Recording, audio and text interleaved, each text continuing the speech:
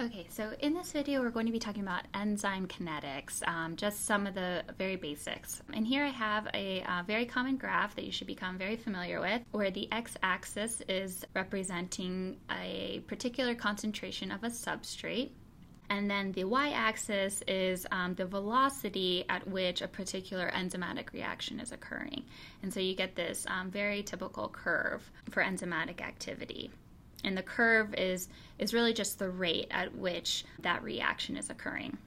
So first I'm just going to draw I think it's helpful to have a basic visual to make sure we're very clear on everything that we're talking about and we're all on the same page. So let's say I have a particular enzyme, and here's the active site of the enzyme, and then this little red circle represents the substrate. And so with this little visual aid over here, let's go ahead and dive in on what information we can get from this graph. So we already know that the curve of this graph represents the rate of an enzymatic reaction. And this area, this flat area where the curve sort of plateaus, is actually the maximum velocity, or Vmax, at which the enzymatic reaction is occurring. So let's draw that in here. And it is at this maximum velocity that we know that all available enzymatic sites for the amount of enzyme that we have are saturated with substrate in their active site. So this is the point of saturation. So all along this curve on the way to the plateau where all the enzymes are saturated, we know that active sites on enzymes are still being filled with substrate. So there's still potential for an increase in the rate at which enzymatic reactions are occurring. Another key point along the curve is the point at which you've reached half of this maximum velocity. So half Vmax, which if we just look along the y-axis and kind of eyeball, around here would be where we would find half of our maximum velocity. And that is called half Vmax. And the point at which you've reached half of your maximum velocity is interesting because you can find a corresponding concentration of substrate at that point. And this particular substrate concentration is called the Km. And all Km is the concentration of substrate at half Vmax.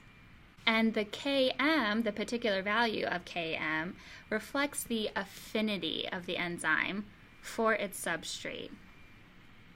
We'll make a note of that over here.